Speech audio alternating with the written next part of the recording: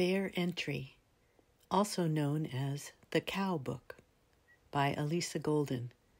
Never Mind the Press, 1990.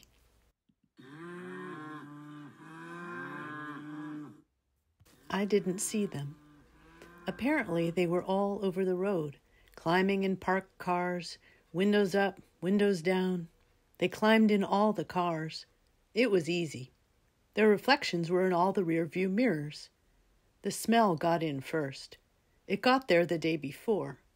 A herald, a fanfare of cowness.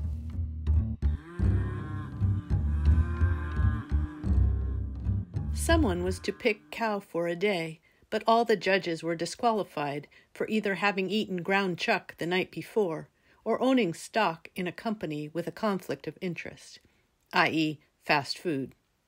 The cows shuddered and stuck to their decision.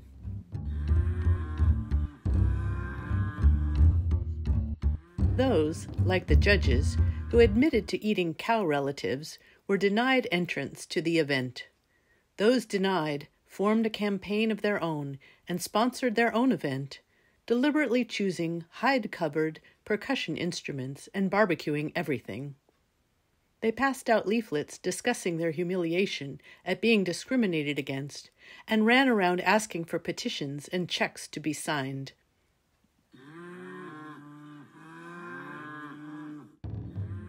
Someone started a march leading to the cow event. No one knew what they were going to do once they got there. The crowd became a black cloud. Chanting repetitively, faster and faster, they began to run.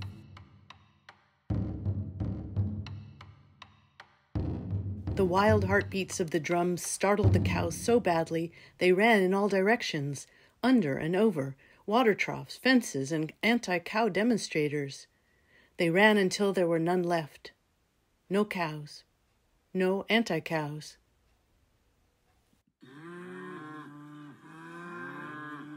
Or so it looked. The few cows that escaped enflattenment committed themselves to the pasture and took up a defensive martial art. That was the last ever heard. Lots of grain is being grown on the spot where the cows used to be, which feeds many more people. The grain is quiet and doesn't bother anyone. So far. Cowathon.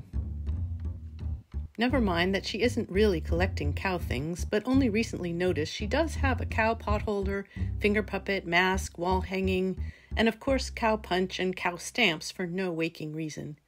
Never mind that the word cattle is not as nice as cows.